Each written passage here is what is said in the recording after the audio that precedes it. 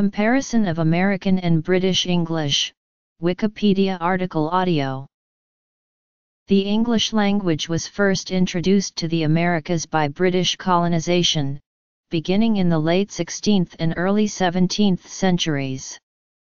Similarly, the language spread to numerous other parts of the world as a result of British trade and colonization elsewhere and the spread of the former British Empire, which, by 1921, held sway over a population of 470 million people, approximately a quarter of the world's population at that time. Over the past 400 years, the form of the language used in the Americas, especially in the United States, and that used in the United Kingdom have diverged in a few minor ways, leading to the versions now occasionally referred to as American English and British English. Differences between the two include pronunciation, grammar, vocabulary, spelling, punctuation, idioms, and formatting of dates and numbers. Although the differences in written and most spoken grammar structure tend to be much less than those of other aspects of the language in terms of mutual intelligibility. A small number of words have completely different meanings in the two versions or are even unknown or not used in one of the versions. One particular contribution towards formalizing these differences came from Noah Webster, who wrote the first American dictionary with the intention of showing that people in the United States spoke a different dialect from Britain, much like a regional accent. Word derivation and compounds. Vocabulary. This divergence between American English and British English has provided opportunities for humorous comment, e.g., George Bernard Shaw has a character say that the United States and United Kingdom are two countries divided by a common language, and Oscar Wilde that we have really everything in common with America nowadays, except, of course, the language. Henry Sweet incorrectly predicted in 1877 that within a century American English, Australian English, and British English would be mutually unintelligible. It may be the case that increased worldwide communication through radio, television, the Internet, and globalization has reduced the tendency towards regional variation. This can result either in some variations becoming extinct or in the acceptance of wide variations as perfectly good English everywhere. Although spoken American and British English are generally mutually intelligible, there are occasional differences which might cause embarrassment. For example, in American English a rubber is usually interpreted as a condom rather than an eraser, and a British fanny refers to the female pubic area, while the American fanny refers to an ass or an arse. Note: a lexicon is not made up of different words but different units of meaning, including idioms and figures of speech. This makes it easier to compare the dialects. Though the influence of cross-culture media has done much to familiarize BRI and AIM speakers with each other's regional words and terms, many words are still recognized as part of a single form of English. Though the use of a British word would be acceptable in AIM, most listeners would recognize the word as coming from the other form of English and treat it much the same as a word borrowed from any other language. Most speakers of AIM are aware of some BRI terms, although they may not generally use them or may be confused as to whether someone intends the American or British meaning. It is generally very easy to guess what some words, such as driving license, mean. However, use of many other British words such as naff are unheard of in American English. Overview of lexical differences.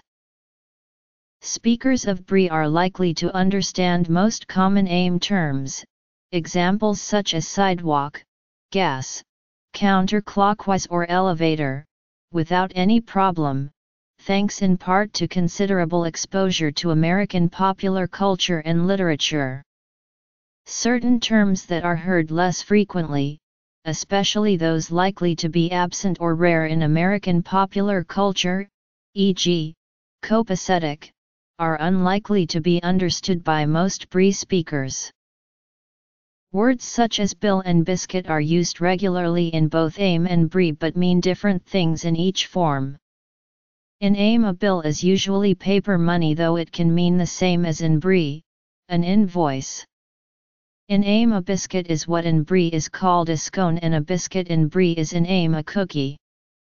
As chronicled by Winston Churchill, the opposite meanings of the verb to table created a misunderstanding during a meeting of the Allied forces.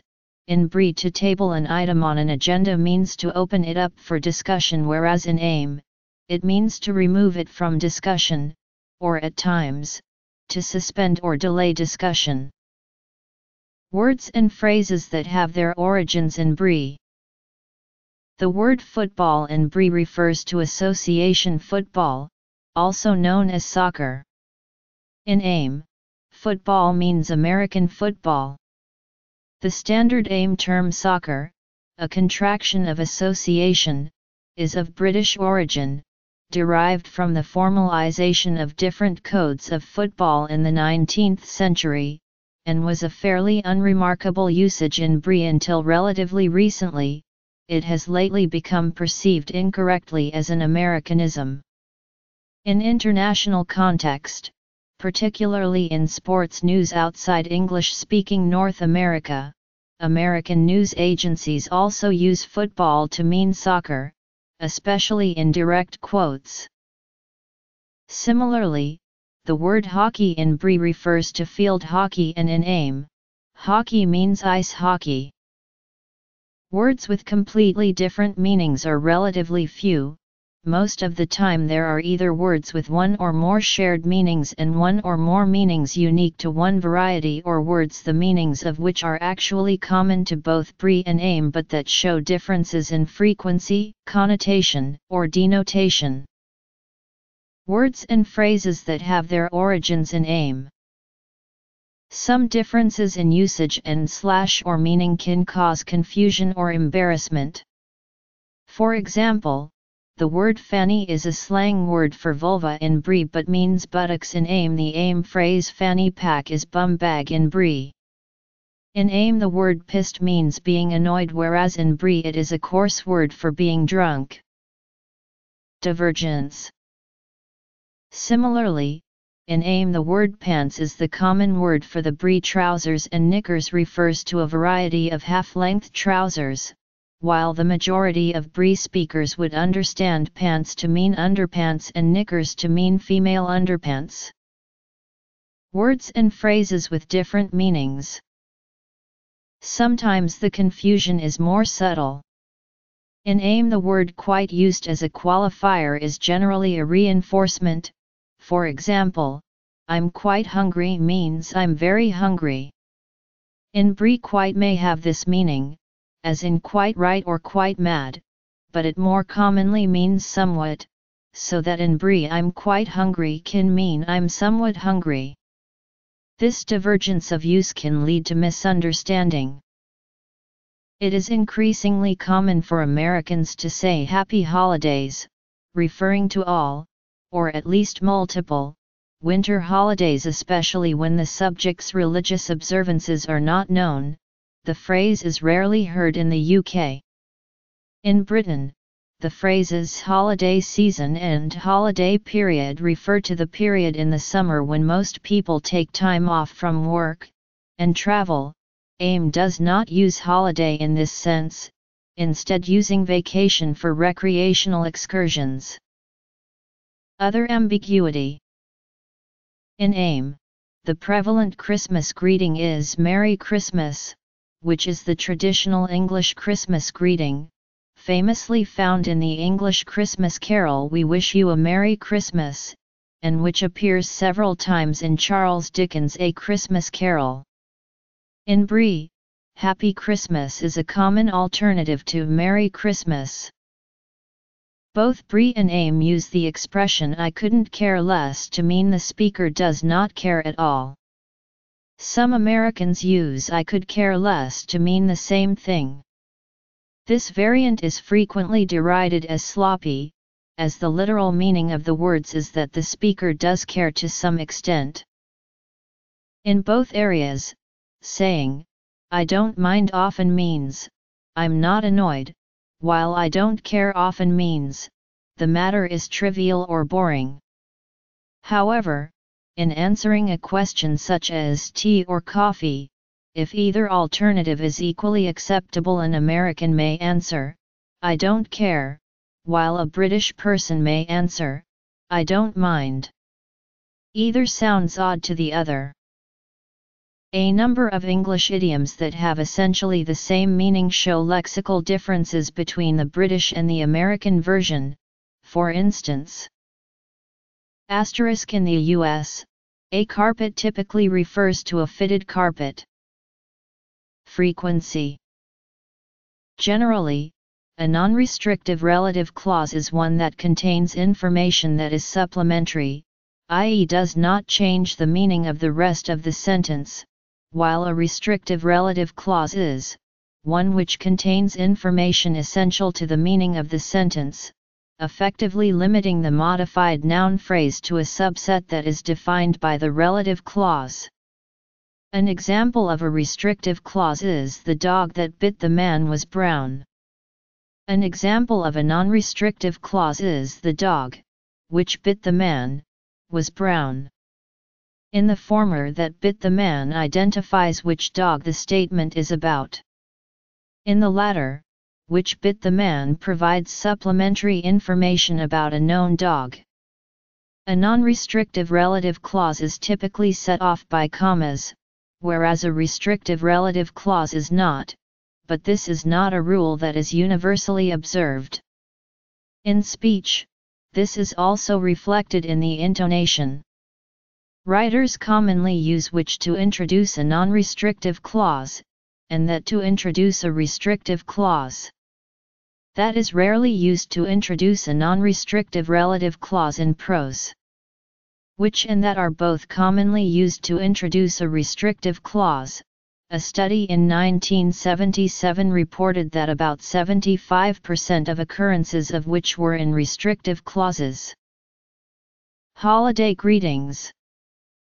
H. W. Fowler, in A Dictionary of Modern English Usage of 1926, followed others in suggesting that it would be preferable to use "which" as the non-restrictive pronoun and "that" as the restrictive pronoun, but he also stated that this rule was observed neither by most writers nor by the best writers. He implied that his suggested usage was more common in American English. Fowler notes that his recommended usage presents problems, in particular that must be the first word of the clause, which means, for instance, that "which" cannot be replaced by "that" when it immediately follows a preposition, though this would not prevent a stranded preposition. "I am going to the store." Style guides by American prescriptivists, such as Brian Garner, typically insist, for stylistic reasons, that be used for restrictive relative clauses and "which" be used for non-restrictive clauses, referring to the use of "which" in restrictive clauses as a mistake. According to the 2015 edition of Fowler's Dictionary of Modern English Usage, an aim "which" is not generally used in restrictive clauses, and that fact is then interpreted as the absolute rule that only "that" may introduce a restrictive clause, whereas in Brie either "that" or "which" may be used in restrictive clauses, but many British people believe that is obligatory. Before the early 18th century, English spelling was not standardized. Different standards became noticeable after the publishing of influential dictionaries. For the most part, current Brie spellings follow those of Samuel Johnson's Dictionary of the English Language, while AIM spellings follow those of Noah Webster's An American Dictionary of the English Language. In Britain, the influences of those who preferred the French spellings of certain words proved decisive. In many cases AIM spelling deviated from mainstream British spelling, on the other hand it has also often retained older forms. Many of the now characteristic AIM spellings were popularized, although often not created, by Noah Webster. Webster chose already existing alternative spellings on such grounds as simplicity, analogy, or etymology. Webster did attempt to introduce some reformed spellings, as did the Simplified Spelling Board in the early 20th century, but most were not adopted. Later spelling changes in the UK had little effect on present-day US spelling, and vice versa. I am going to the store, I am going to the store.